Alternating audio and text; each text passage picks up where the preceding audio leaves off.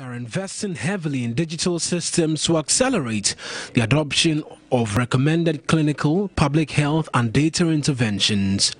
The design, functionality and content of digital tools and systems that collect, exchange and use patient data to drive health practices and coordination of care within health systems can ensure adherence to national guidelines and lead to improved quality of care. Professor Kwesi Tope is a Dean of School of Public Health at the University of Ghana. We also provide an opportunity for us to train our students to be able to be up to date in these current trends in health information technology. And one of the things that we would like to do with this project is see how can we share these guidelines to the people that need them as quickly as possible. The University of Ghana School of Public Health is leading a major research drive towards the implementation of digital adaptation kits.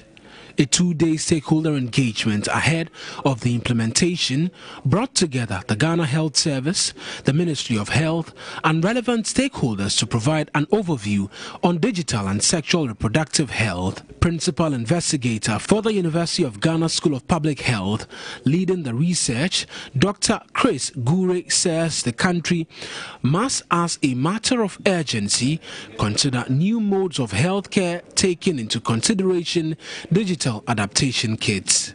Let's implement it and see how it works, and then to be able to then get out and learn lessons along the way to be able to see whether it is something in which we can strengthen the system in this country. After deliberations, the meeting is expected to understand the SMART guidelines and their use within existing systems, establish a common understanding of purpose and objectives for implementation research in Ghana.